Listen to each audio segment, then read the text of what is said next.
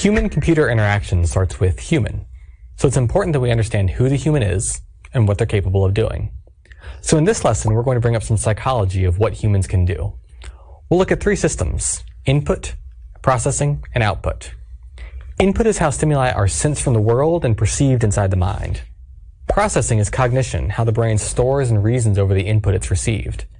Output is how the brain then controls the individual's actions out in the world. Now we're going to cover a lot of material at a very high level. If you're interested in hearing more, I'd recommend taking a psychology class, especially one focusing on sensation and perception. We'll put some recommended courses in the notes.